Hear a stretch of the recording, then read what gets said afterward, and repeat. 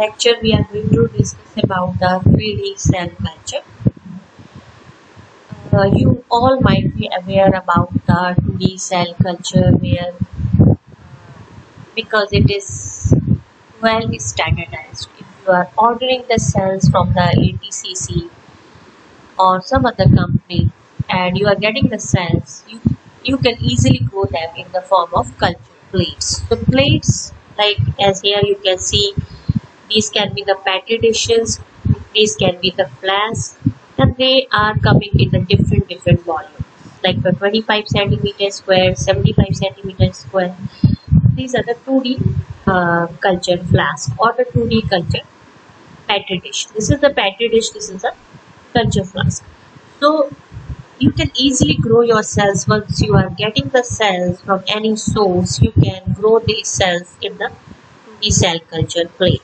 There are many pros, and one of the major advantage of using this 2D cell culture is the low cost and it is well standardized. Okay, so you will find different sort of media in ATCC, different types of flask you can get. So it is well standardized. So you can easily grow your cells in the 2D cell culture. But however, there are some disadvantages as well in case of the 2D cell culture. What happened in this 2D cell culture plate, if you see here, these plates are generally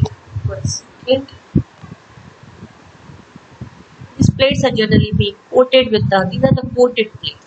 So these are either coated with these are generally coated with the extracellular matrix protein that can be either poly D lysine, L lysine, collagen, you can say poly D lysine, mitrodactyl, fibrodactyl. We are going to describe it later in a short while. But these are the plates which are like being coated with these proteins. So this is the extracellular matrix proteins. So the cell are interacting with the cell extracellular matrix. And why this interaction is necessary? Because once the cells are interacting with these ECM proteins, extracellular matrix proteins, there is a signal, and that signaling is required for the cellular growth, for the differentiation, for the migration, and so on and so on. And therefore,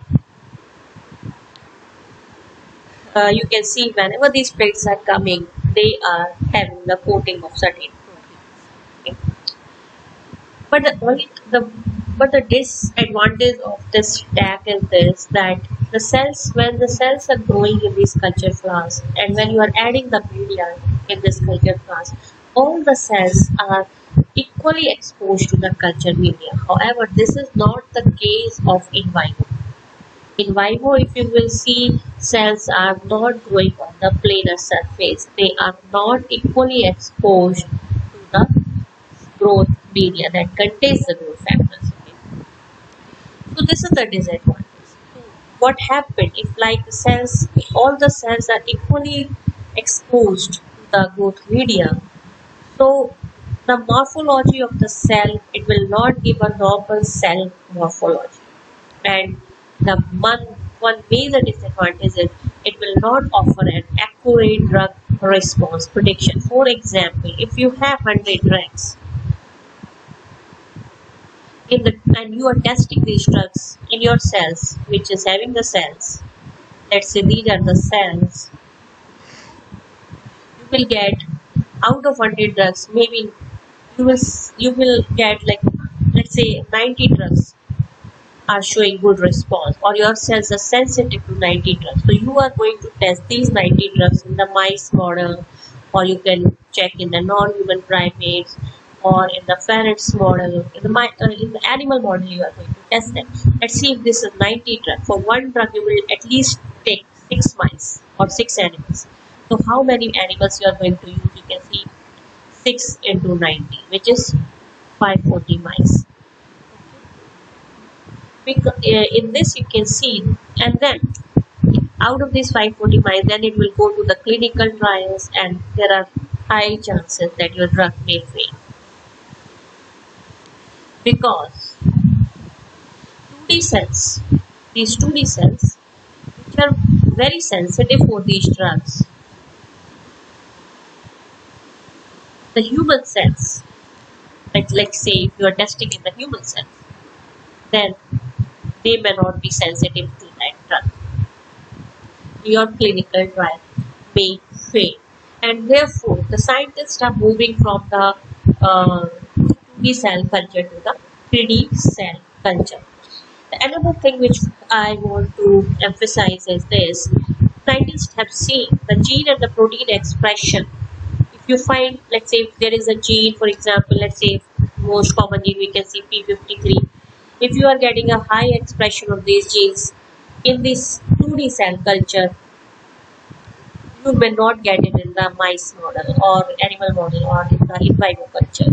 So, and that is not based on just the way. I just want to say that that has come from the scientific literature. Scientists have performed the experiments and they found the cells which are growing in the 2D culture, they are expressing the genes in a different way than the in vivo culture. So these are the major cons, and because of that, the scientists are moving from the 2D cell culture to the 3D cell culture. What we understand from this slide is the plates are generally coated with the ECM protein. Because all the cells are equally exposed to the media, their morphology will not be similar like the in vivo culture, will not offer an accurate drug response prediction, because there are chances that the cells might be sensitive to your drugs when they are equally exposed. But when you are using that drug for the human disease treatment, you will see the human cells may show the resistance for the same drug. So it will not offer an accurate drug response prediction, and your clinical trial may fail. And there is a forced polarity, means there are the apical cells in the basolateral part that is forced in case of the 2D cell culture, which is not the case of in vivo culture. So therefore the scientists are moving from the 2D culture to the 3D cell culture. What is 3D cell culture? If you see here, in the 3D cell culture, there is an increased cell to cell or cell to ECM interaction. Let's first understand what is ECM. So here, as you can see, this is the cell and this is the extracellular matrix. It's composed of many proteins. For example, you can see here collagen, proteoglycans, laminin, fibronectin, vitronectin, which has not been shown here. So cells are having the receptor, let's say integrin receptor, and here you can see the integrin receptor is interacting with the laminin, which is the extracellular matrix protein. So laminin and fibronectin and vitronectin, these are the cell adhesion protein. Collagen is providing the structural support to the cell, and elastin is providing the elasticity to the cell. Similarly, the proteoglycans, they are helping the cells, such as the heparin sulfate, they are helping the cells in keeping the cells hydrated. Okay. If the cell is not hydrated, then these proteins will help in passing the water inside the cell via osmosis. Then there is a hyaluronic acid that resists the compression of cells. So let's say that will provide some sort of mechanical strength. So 3D cell culture, they increase the cell to cell to the cell to ECM interaction. In the 3D cell culture, the ECM, either the cells are forming their ECM by themselves, and if they are doing so, they are forming the spheroids, which is, you can see the circular mass of the cells. But you can also provide the platform in which they are having the more cell to ECM interaction, means the ECM you are providing them artificially. Okay, in this you are providing ECM artificially. So to increase the cell to cell or to the cell to ECM interaction. Okay. And there is one more method which we will discuss later. It's a microfluidics, it's a chip-based method. In this you are providing the media from here, let's say and you are collecting there is one, this is the, let's say this is the, you can say this is the inlet, and let's say this is the outlet. Okay, so you are providing the media here and you are collecting the waste material, and this is the continuous flow process. This is the microfluidics. So in the scaffold system, you are providing the platform for the cells to grow in the 3D fashion so that they are not equally exposed to the growth media. In the spheroid system, the ECM is formed by the cells themselves, and again because they are forming the spheroid, the inner cells will be hypoxic. The outer cells will not be hypoxic. Inner cells will have less oxygen.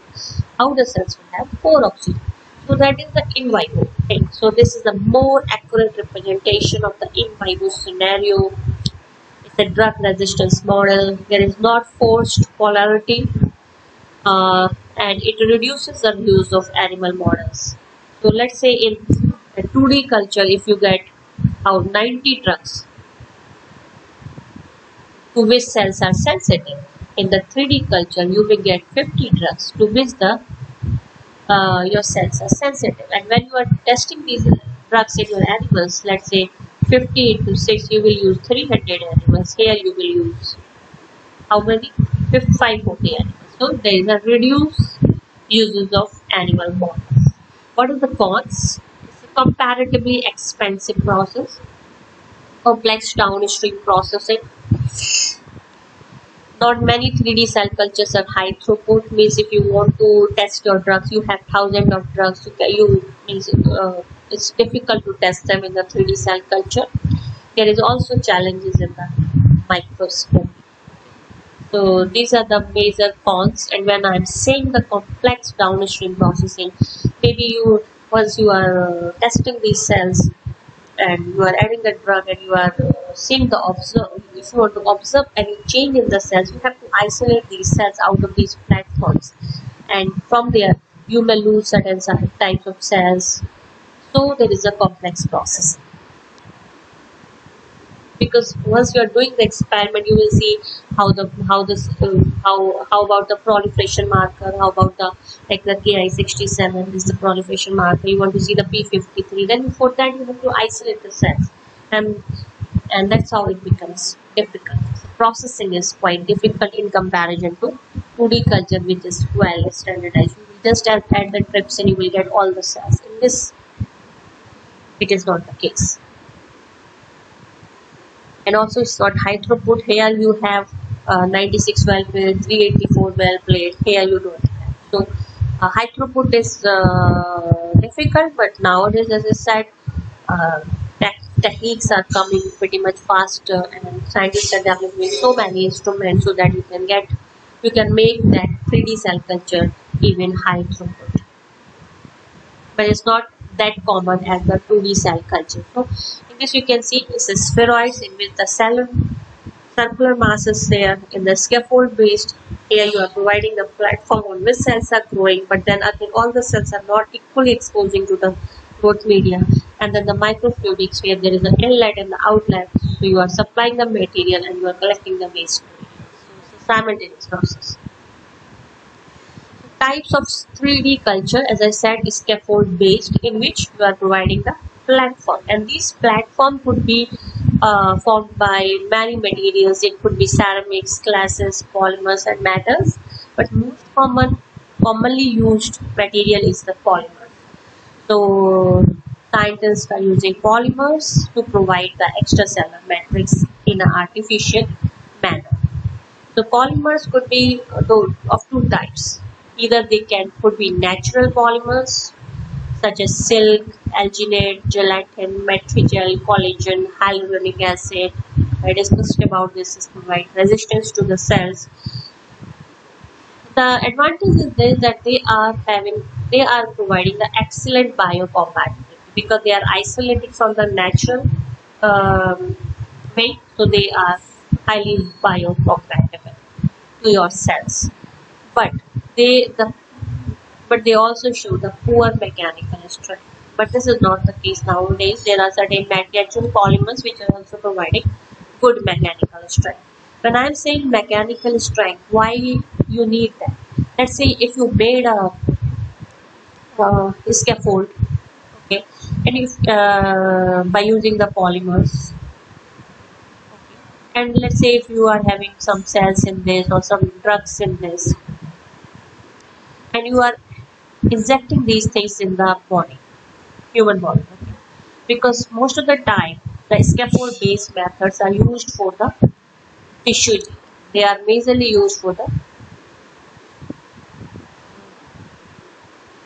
tissue engineering. Okay, so what you are going to do, you will put these cells or scaffold based system in the body. Let's say if you want to do the bone repair, then you will put these scaffold in the bones. Then they should provide the mechanical strength. If they are not having any strength, then it is difficult for them to repair the bones. So depending on the cells or the system, you have to see which polymer you want to. Majorly, the scaffold-based systems are majorly used for the tissue engineering, where you want to engineer or repair any body tissue or even plant tissues. So there are artificial polymers like polystyrene, because these are artificial because they are not being isolated from by the natural sources. They are being isolated from the means in the chemical way, in the chemical treatment. Uh, means chemically certain polymers are treated, and therefore they are the artificial polymers. So, for example, the polystyrene, it is transparent and hence it is suitable for the imaging. Like the polycaprolactone, it is biodegradable. Similarly, the PTFE, which is the polytetrafluoroethylene, it has the desirable mechanical and the thermochemical stability but poor cell adhesiveness. It's a well-known fact. So the major disadvantage of this is the in vivo biocompatibility is the toxic moieties and the chemicals used in their polymerization. So when you are having polymers which are not being isolated from the natural source, and therefore they are artificial polymers because they are being synthesized in the laboratory. So what happened in this case? Because once you are polymerizing these polymers, what happened? You have to use certain sort of solvents, and these solvents could be toxic to the cell. So that's what we are saying is the toxic moieties.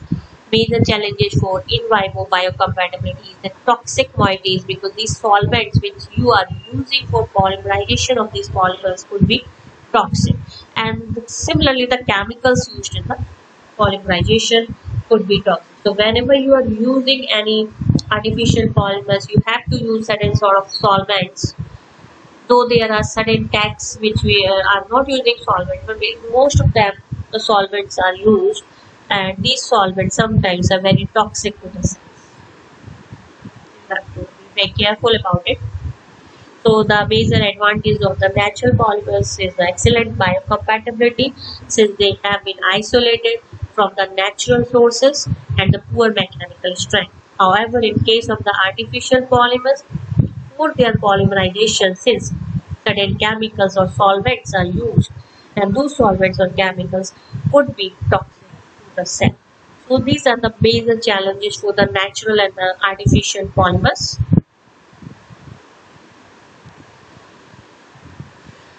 So now we discuss about the advantages and the disadvantages of the scaffold-based method. So advantages like the pH, the porosity, or the hydrophobicity, or the surface area, the biological properties like the biocompatibility, it could be controlled, or it is customizable. Okay, based on the solvent you are using, or how much concentration of the polymer you are using, what method you are using, based on that it could be controlled. So this is the advantage. Disadvantage, the major disadvantage of this, that the ECM is artificial. You are providing the ECM in an artificial way, like we are providing the ECM in the 2D culture. The plates are coated with the ECM 2D. Similarly here, we are providing the ECM in the artificial manner. Again, when you are making the polymers, let's say you can see you have this polymer mold, you have the polymer plus solvent or any chemical, so it will polymerize, and once it polymerizes it will form the, it will mold. This is a molded polymer. Next time you do the experiment, you uh, use the similar concentration of the polymer and the solvent.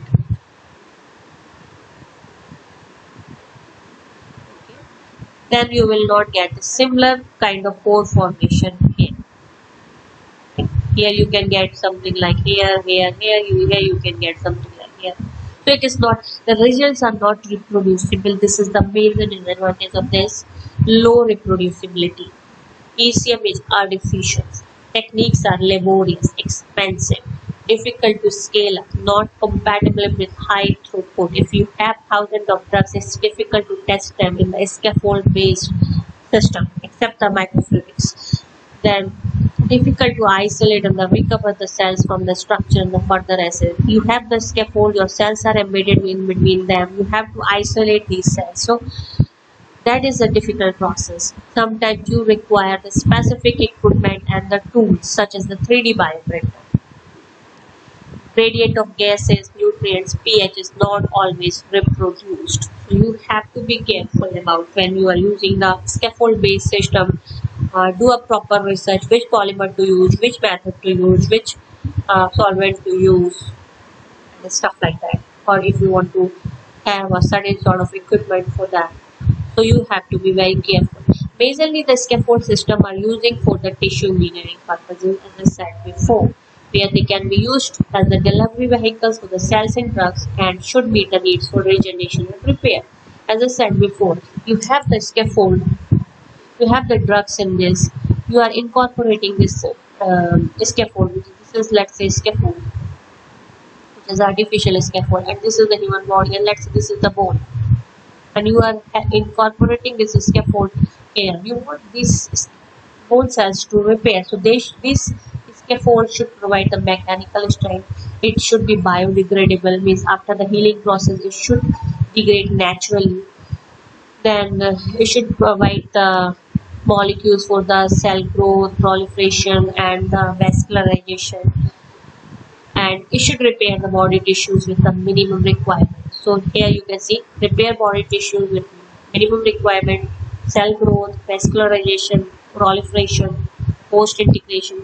Finally, material should be degraded naturally during or after the healing process. So majorly the scaffold-based systems are used for the tissue engineering. So there are many techniques which are being used for the scaffold-based system. We will go one by one.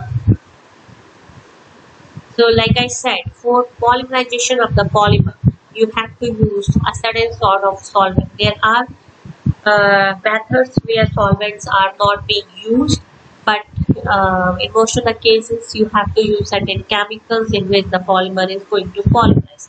So let's say if this is the poly-L lactic acid or poly-L co-glycolic acid, this is the polymer, which is the artificial polymer. So you require a solvent in this. Dissolve this polymer in the solvent, put it in the molded structure. As you can see, this is the rectangular mold, and this mold is the porogen. So porogens are the substances that help in the formation of pores. So once you are adding this mixture, this mold, then the solvent will evaporate after some time, and then you will put this mold in the excess of water. So the salt will leach out, like the way if there is a crop, if you have too much of salt in the soil, if you want to dilute your soil or remove the excess of salt from the soil, you have to add water. So the water is going to be leaches out. Similarly, the salt is going to be leaches out from this when you are putting this mold in the water, and instead of this porogen you will get the pores. So this is the solvent casting in the particle leaching method, and you will get a fold like this, scaffold in which there are the pores. So now your cells will grow in between these pores, and through these pores they are going to interconnect with each other. So it's a widespread use of very toxic solvents. Sometimes the solvents are very toxic, as I said before. High and controlled porosity, insufficient mechanical integrity. Salt or solvents can be present in the scaffold. Like I have written here, evaporation of the solvent. But there are chances that the solvent is not being evaporated 100%. Or the salt, if we are putting this mold in the water, there are chances that there is not 100% salt leaching. So what will happen? There will be presence of solvent in the soil. Like the similar way, we have if we have a soil that has lots of salt in this and we have water, so salt is going to leaches out for the soil. Similarly, then there is one more method, which is the gas forming method, in which the organic solvents are not being used. So what happened? You have a molded biodegradable polymer, let's say the polylactic glycolic acid, and you put this molded biodegradable polymer in the chamber, which is having a high pressure of CO2 than the atmospheric pressure. So this process will require at least 72 hours at 5.5 megapascal.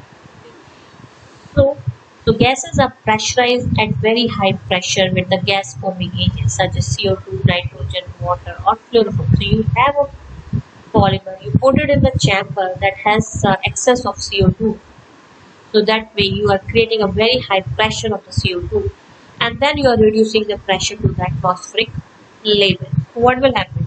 At a high pressure, these CO2 gases, this is going to be soluble.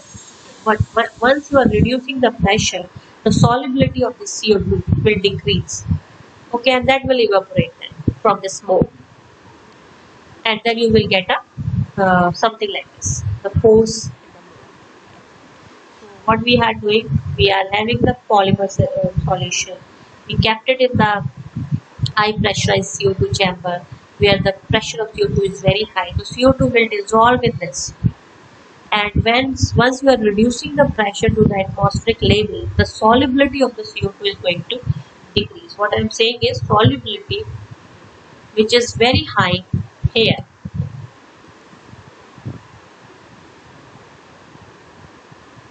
it will decrease here when PO3 is equal to P atmospheres. Okay.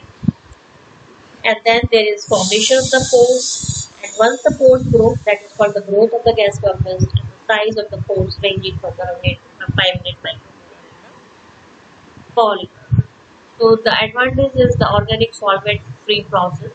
The disadvantage is the largely unconnected pore and the non-porous external surface. Sometimes the external surface of this mold or your polymers is not having the pores. So it is non-porous. So this is the disadvantage.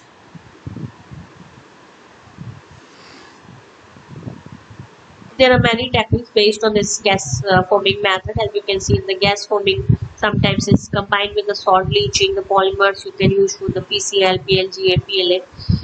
Pore size. So if you will do the literature search, you will find, if you want to grow your cells and you want a pore size of 10 to 90 micromolar, you can use PCl. Similarly, you can design your experiment in a way that you want. Then it comes to the freeze drying method. The freeze drying method, what will you do? You have a polymer solution in the solvent. You need to decrease the temperature so that it is going to freeze. Where the solvent will freeze, your polymer will freeze.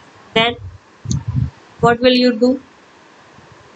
Then we have to understand the phenomena of the sublimation. What happened in case of the sublimation?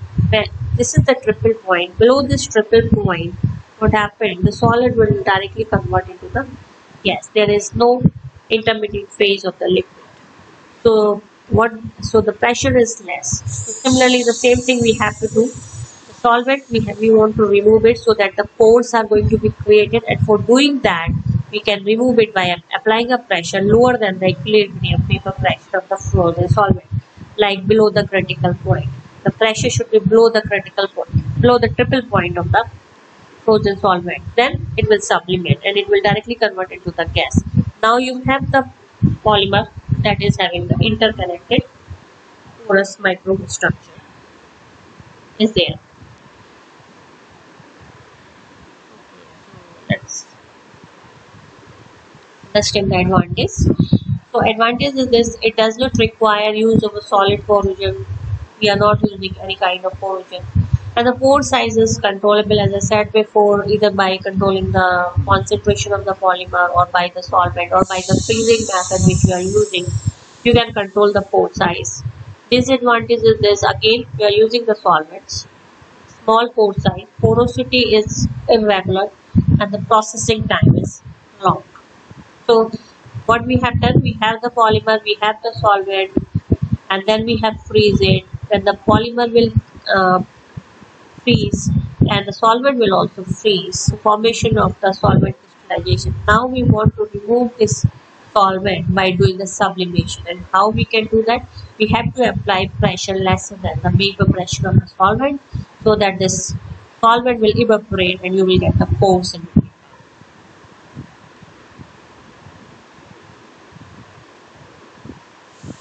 Here you can see, here you can see in the pore these cells will grow and connect with each other. So in this 2020, this article has been published based on this freeze-dried method, in which they have used two polymers, and the solvent they use for the borax or the boric acid for the cross-linking of the polymers. And they said if they are using the Go and nano sheet, the cell viability of the osteogenic differentiation is pretty much high in comparison to the standard technique. So they have published this in the Bioimpacts 2020. So you can see here.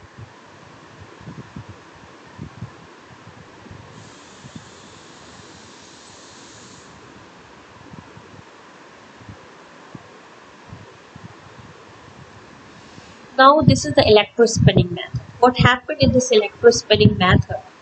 You need a syringe pump that contains the polymeric solution. You have a high voltage hose and you have a collector.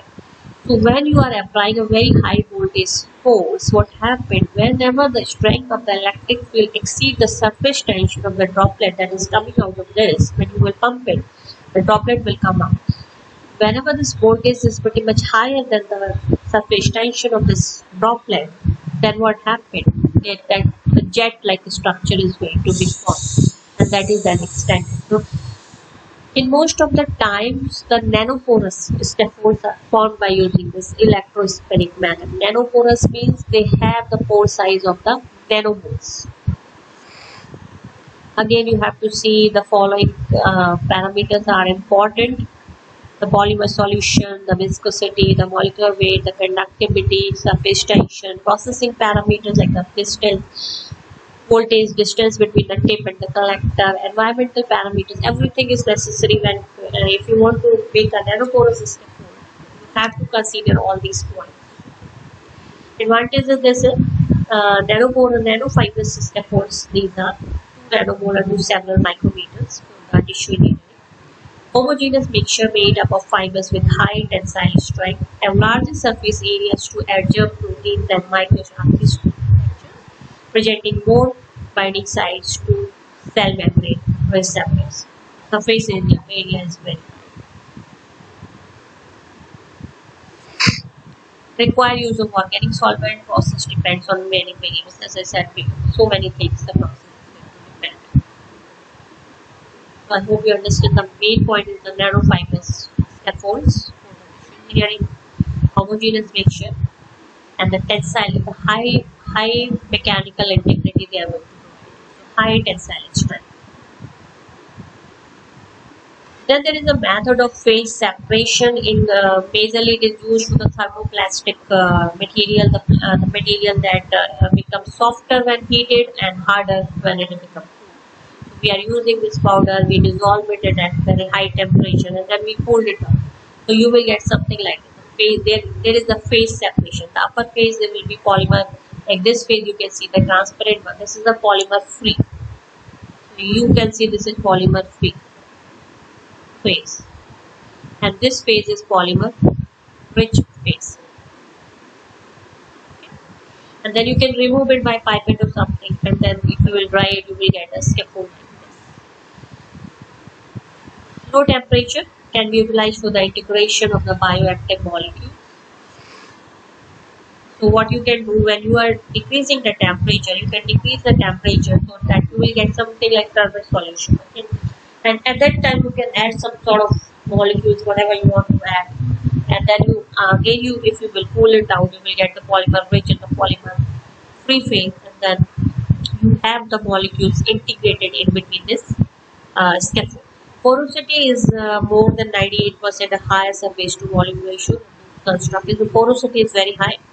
Only used for the thermoplastic, means the material will become softer when heated and harder when become cool. So here you can see they have used for the bone tissue engineering. So majorly they are used for the tissue engineering. You have to be very careful, and I just want you to understand that majorly the scaffold-based 3D systems are being used for the tissue engineering. They are very expensive. This is very important tag which I want to describe it. Let's say if suppose a patient comes to the doctor and the doctor advised them to do the CT scan or the MRI scan. Okay, let's say the person's heart is not working. So then what the doctor will do? Doctor will take the picture of the CT scan or the MRI, because they have the X-ray like report.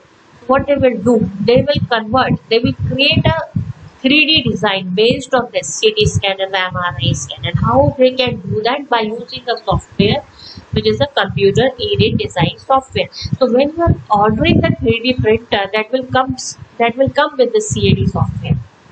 This CAD software will create a 3D design of the patient heart or the lung or the limb, something like that.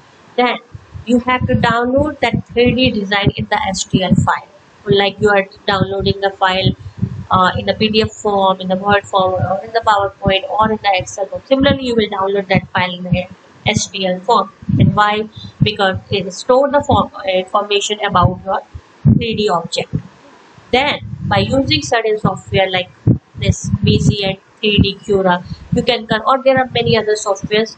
I myself am not aware of many softwares, but by using certain software, you can convert the STL file to the G-code file. The G-code file will tell the computer, will tell this printer how to print the material. So, first of all, you have to create a 3D design based on the CT scan and the MRI scan. Download it in the form of STL file, convert that STL file into the G-code file. So once you are ordering this 3D bioprint, is very costly. I don't know how many crores it is, how many $1 million it is. So when you are purchasing any 3D bioprinter, that will be having everything. So you need not to worry about it. So that software will itself convert the STL file to the G-code file, and G-code file will tell the printer, okay, in this way you have to print the material, and now you have to provide the material. What is going to be your material? Your material is going to be the patient cells as well as the fibers that you have to provide. So that is called the bio ink. So now you will add the bio ink in the cartridge. So what you are going to do, let's see here, this is your bio ink in which you will add the cells and the material, whatever, if it is collagen or artificial polymers, whatever, and then you will put this bio ink in this 3D bioprinter, in which you have already done the pre-bioprinting, pre-processing you have done it. Okay, so now this printer has all the information how to print these cells. That will take these cells and will print it. Something like if you are typing on the word, like I type on the word file ABC, if I give the control P command, it will type ABC. Similarly, I have given the command to the computer already. Where? How come? Here. So here I have already provided the command. And here we are providing the cells. This is, you can say, the bio ink. We are providing the bio ink. We have the command, and now that will print it. Okay, now it is going to form heart, or let's say heart is like this, something like this, heart or lung or whatever, kidney, whatever you want to sell. So now you can put it in the post processing as well for the differentiation. You can use many methods, like you can put these cells in the bioreactors, and while you are doing so, for the better survival, rapid maturation, mass coloration, or any other issues what you want to evaluate. Then you evaluate, and then it is ready to do. You can use the artificial limbs, cosmetics, or something, pharmaceuticals. So in this way, you can get the artificial heart or artificial lung or artificial limb on your in your lab. You can see that. So what you have done, you have provided the bio ink, which is the cells and the material to the printer, and the printer has already command. I have to print a heart. I have to print a whatever the thing. Okay. So like if I want to print ABC, this ABC is our heart or lung or limb or whatever. But to print this printer needs the ink, and we are providing the ink. And what is this ink? Ink is the cells and the material. So this ABC, what I have written there in the word, is basically is what is the heart or lung, whatever we want to print. Like ABC I want to print, I will give the command. It will print out ABC. If I want heart to come out here, I will give the heart 3D structure here. So it will, if I put the command Control P or in the computer, but in this 3D printer the command is going to be different. When you will give the command and you will provide the ink will come in the form of heart. So let's say this is heart, and we have provided the bio ink, then this printer will come out with the heart. Okay, because our command is ABC. Our command is we want to print heart. How we come out of it? By doing the CT scan. The CT scan or MRI scan will convert the STL file to the G-code file. You have to use certain softwares, and if you are purchasing the 3D bioprinter, you will get all these software installed in that. Very costly.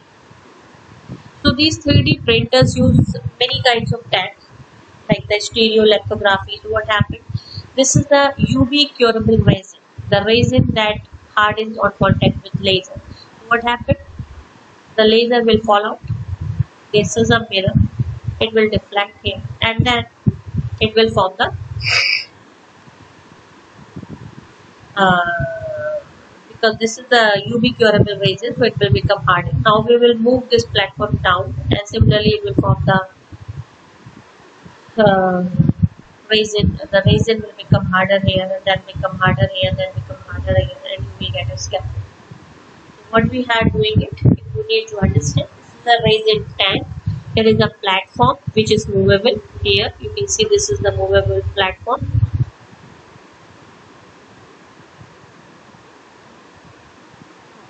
This is the resin, UV curable resin, so it hard. So the laser, if there is laser will fall on this resin, it will become hard, and once it become hard, you will just drop down this platform. Then again the laser will fall, again it will become hard. So here you can get the scaffold. So there are many systems, as you can see, the laser scopes, XY scanning mirror. It will point the laser to the resin only, then the tank, then the UV curable resin, the cured part, the build platform, this is the build platform, this one, and the elevator.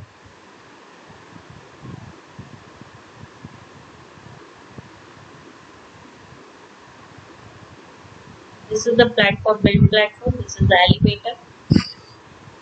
Okay, so high resolution requires large amount of material, long processing and long printing times can decrease the cell viability. So let's say if you are printing your this part by using a 3D printer, and since you are providing the cells, and if the printer is going to take like 2 days or 3 days, the cells may die. This is the disadvantage. Similarly, you can use the selective laser sintering. In this again the same concept is there. That there is a laser source, laser beam. It will fall on the resin, and the resin will polymerize. Okay? It will become hard. And once it become hard, this whole thing will come down because of the heavy weight. Now, In the another tank, there is a powdery delivery piston, powder delivery. This is again the powder based bed. So here the labeling roller will roll this material here. So what I want to say is here, here you can see if there is a tube, if there, if there is a tube tank, in this there is a powder bed. So resin, if that is fall on this powder bed, it will become hard, and once it will become hard, this will go down because of heavy weight. So you will get something like say,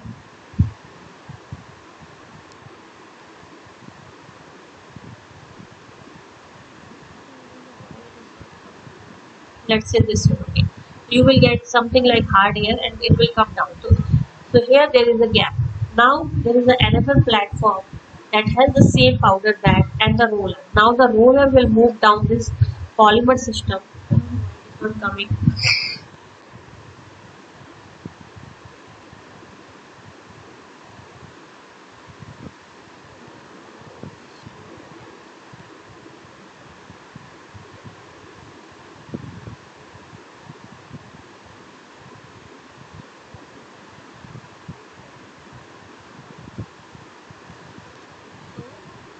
Let's say this is your system and this is your resin, and once it is hardened,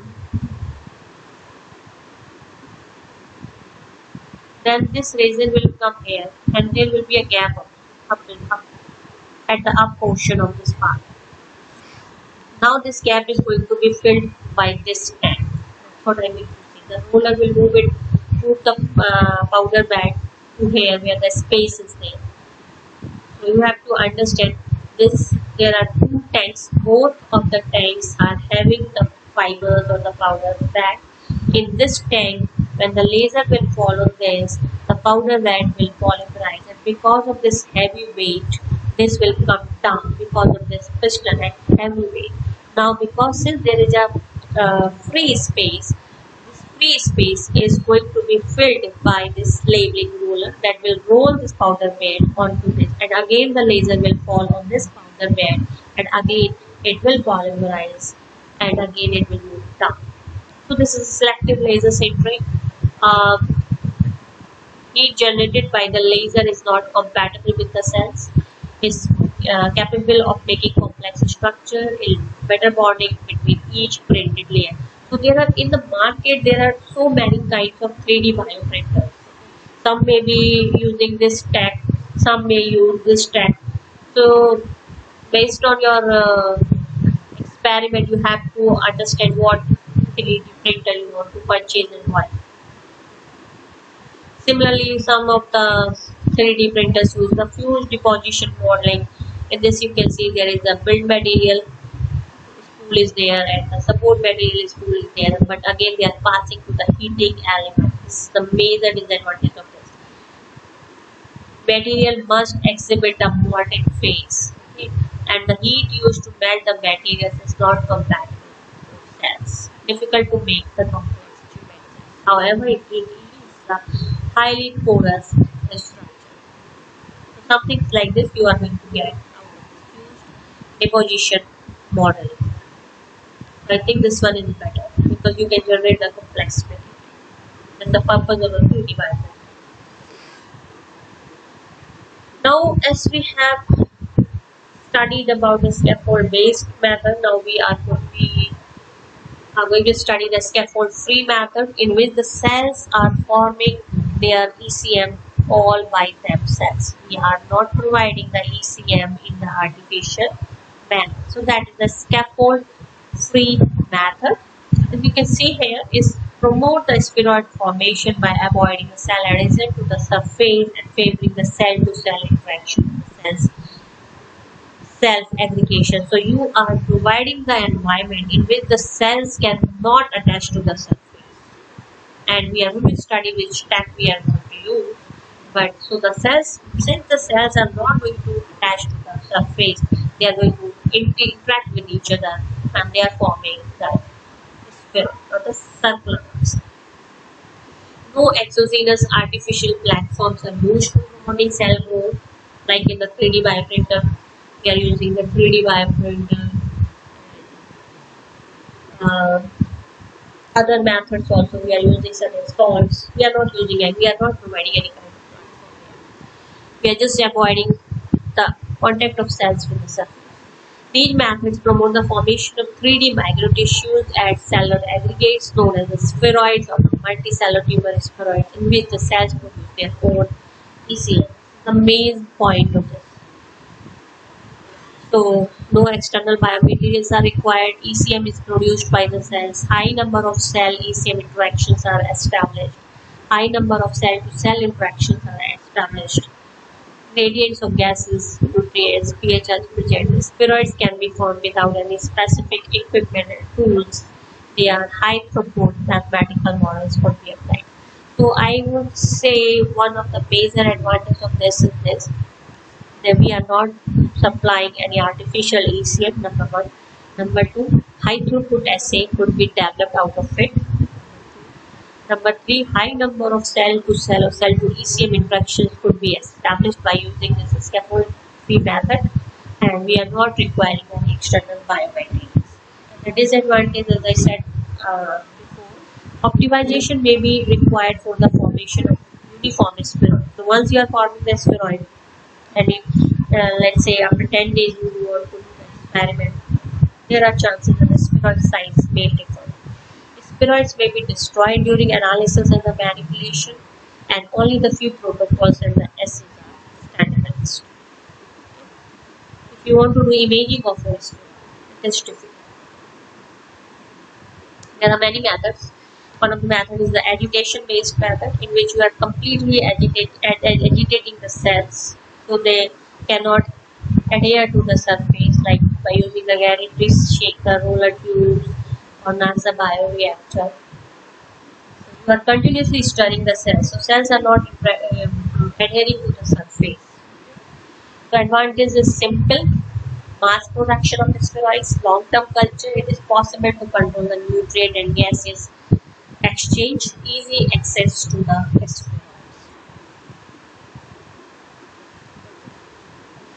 So if you are growing, if you are putting any flask here, you can control the nutrients. Okay.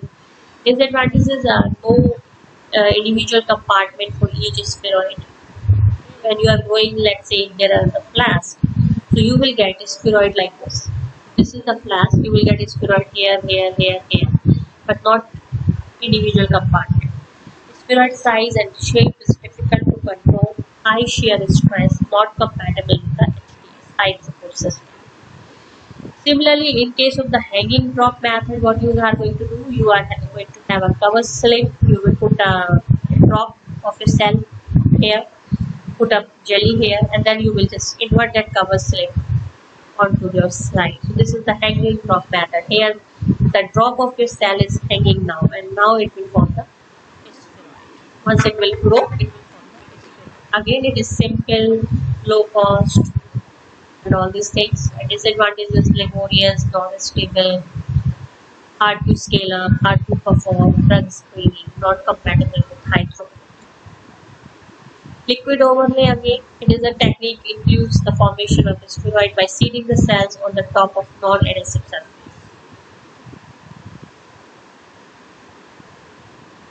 Simple, low cost, no specialized equipment required, individual compartment for each spheroid is possible, compatible with high throughput. And again, the disadvantages is optimization is needed to obtain a spheroid to give uniform size and shape. Plate preparation procedure can be. So basic is this only. Whatever the way you are using, you are just avoiding the adherence of the cells to the surface. Either you are using cover slip, there also you are avoiding the adherence of the cell to the surface so that it will form the spheroid.